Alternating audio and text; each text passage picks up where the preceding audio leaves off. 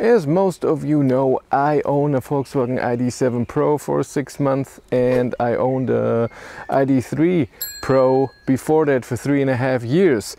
So now I have for a week a Tesla Model 3 dual motor, long range, the new version Highland with the newest software and the new features and everything, and I want to see how it is. I drove yesterday already over 300 kilometers, and I will do an extra video about the software, how different it is to Volkswagen software. It's a big thing, especially the app and the speed, just how everything works.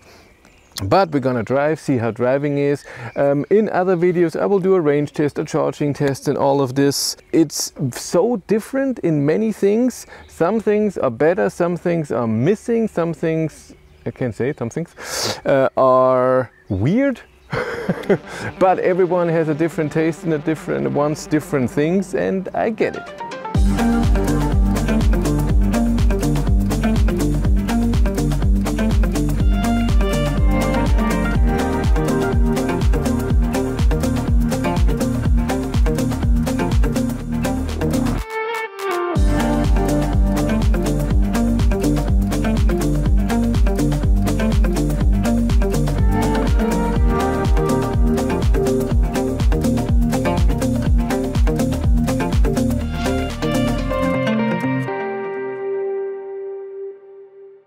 If you want a car that is powerful, agile, and a sporty drive feel, this is exactly what you need. There are gonna be 2 videos that say if this car is for you or not, because that's interesting. The software is just amazing, and the app, what you can do with it, it's really insane. And it works really, really well and fast, and this is amazing. And I didn't even talk about updates. So there are so many over-the-air updates that this car gets, and you get a notification in the app and you just say do update now, and it doesn't take 8 hours, it takes half an hour or so. It's like updating a tablet or a phone. It's really done really quickly. They're so frequent, so it's a lot of updates in short time, and it doesn't mean it's all bug fixed. It's mean new features, new stuff that's coming, and that's really awesome. On top of everything, it's a very efficient car, so with 50% you can go fast and can go very far. I did my range test. It's awesome result that the car showed me, and it charges amazing. I charged with a supercharger, got a peak of 239 kilowatts, and even at Ionity I got 192 kilowatts. Like I said, with 50% you have enough range to go on to the next charger. Till that 50% it charges amazing. It has enough cooling and heating, and you can heat up the battery in the morning. When you heat up the car in the winter, it does it automatically. When you navigate to a charger, it heats up the battery, preconditioning. The trunk is gigantic. It's not very high, and to get in it's a bit weird. I almost hit my head here on this all the time, but it's very, very deep. You have a second pocket that's gigantically deep, and of course we have a Frunk in the front. Let's look. Like I said, it's extremely big. Even though this is the all-wheel drive version, there's a motor behind here, there's AC, and I don't know, heating, everything, heat pump, there's cooling of the battery, there's everything in here, and still you have this much space for a Frunk. Awesome. I'm on the rear seats of the Model 3, and this seat is in my position. I'm 180 centimeters, 6 feet tall, and I'm sitting a bit up straight, but that's in a lot of cars. This is totally normal. I can still put my feet underneath the seat, even though the seat is on the lowest point. I have enough leg room here, that's no problem. Headroom also enough because of the panoramic roof. I'm not touching the roof. This is awesome. I have 2 USB-Cs here. I have this armrest with 2 cup holders, and I have my own screen here in the rear where I can do music, playing a game, and seat heating, and my own ventilation and everything. I can adjust this here in the back as well. So 2 grown-ups can sit here amazingly comfortable. The third one in the middle, like with every other car, is not that comfortable. And you can still see the screen and everything. This is really awesome. The seats are comfortable, and the armrest is also comfortable. This is a nice environment to sit in. In the front seats I can adjust the seat very well with every possible thing that you need, and it's saved with your key or with your card, so the same as the position of the steering wheel and the mirror. So when you get in with your card, it will put everything to these settings, and when someone else is driving, to their settings and to their height and everything. The steering wheel, so what you miss all over is the lack of buttons, and even less than in other cars. The steering wheel has a few buttons. We have our indicator in here, we can flash, we can see the camera, and we can wipe once or spray it, and we have voice commands. And then we have our two main instruments, up and down, left and right scrolling. That does left for the music or for the wiper if you turn that on, and right for your cruise control. And of course you can adjust the mirrors and the steering wheel with it. You have enough compartments here to place stuff. We have two wireless charging here, a 12-volt outlet, two cup holders, another USB-C here. Really awesome. No air vents. The air vents is done in the infotainment screen, so you cannot adjust it by hand, and we have this beautiful ambient light. Space-wise, I have so much headroom, no problem at all. The seats are very comfortable. It's a very nice environment to sit in. And by the way, the sunshade thing here, of course it has a light for the mirrors, and you can extend it as well. It's not just that you can take it out. That's not usual. The screen is amazing, it works amazing, it's really fast, it's like every modern tablet, and it works amazingly well. I like it. The blinker indicator that you have to press buttons, you get used to it, but when you drive for many 20 years like I do, almost 30, and then always there was a stock for blinker where you don't have to think, and now you have to look. I mean, after a while you don't have to look, you know, this is the right, this is the left, and when you're going around roundabout and the steering wheel is upside down, then you have to look what side is it now. And this is it's not the biggest deal, but I don't see the positive about it. It's the same as a lot of people complain about Volkswagen cars and the touch sensitive buttons. Where's the positive about it? And I get it, and it's here the same. The stocks, I find them not very good. So pressing them so that the adaptive cruise control is on is a bit clumsy how you press it and the adjusting, but overall in here what you can do is just amazing. But again, this will be in a different video. Driving, yes, no stock, so I have to do it with the display, and it shows you here front for driving forward, and if you tap it you're in park, and if you go into down you are in reverse. In reverse you see the camera in the rear which tilts down. It's not amazing. The side cameras are pretty good. The overview here, it shows a layout what it looks like. I would prefer a camera, so 360-degree camera, so I know what this is grass. This doesn't bug me, but if there would be a car, that would be important. It shows cars, it recognizes cars, but I don't know. I would prefer a normal 360-degree camera. Yeah. There are no drive modes, not needed. And regen is very strong and can be adjusted and controlled very nicely with the accelerator pedal. It works just fine. The animation here that shows you car and the road and everything, I find it distracting and totally unnecessary. It's just a show off what the hardware can do. I don't get it, I don't need it, so I would prefer if this would be gone and I see the whole map, and this is just get rid of this. I don't need this.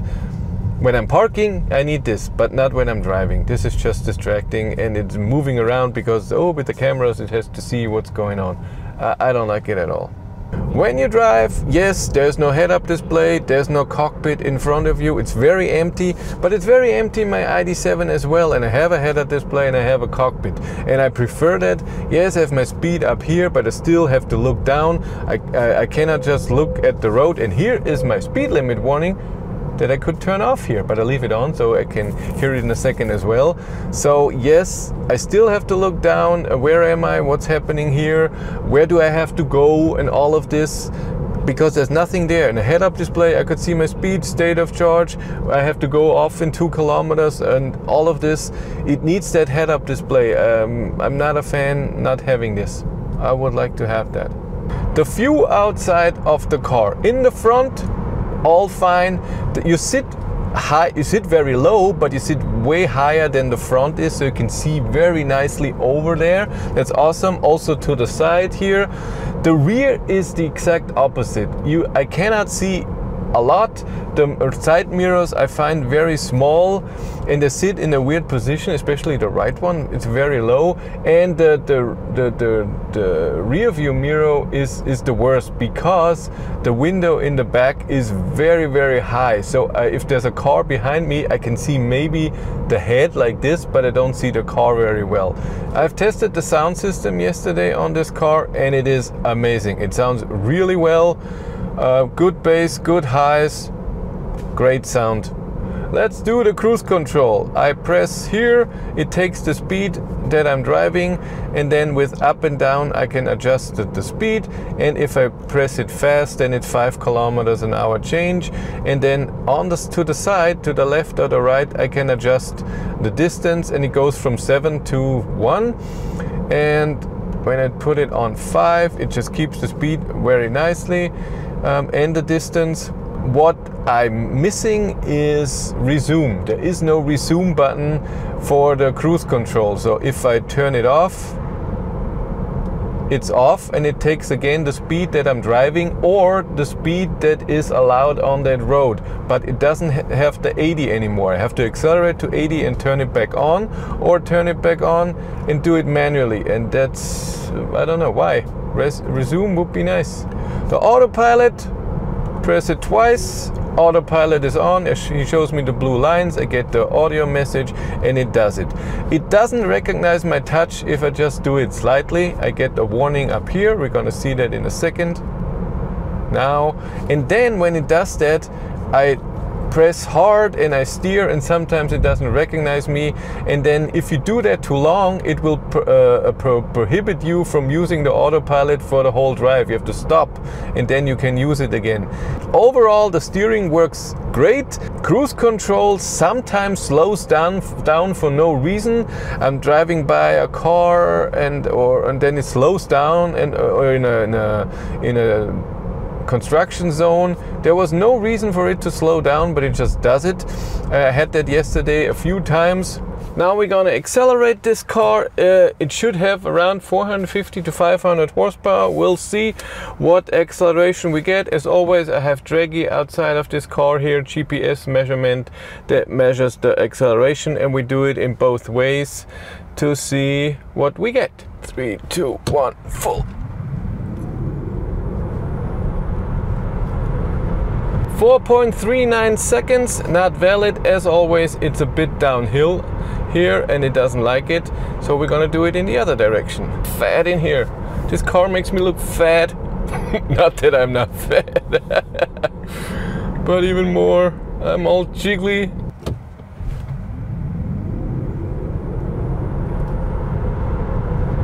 .48 seconds. And it's verified, so everything's fine. So let's say 4.5 seconds, which is a really good number. And good acceleration, feels good, no spinning wheels, you feel in control, everything is fine. That was nice.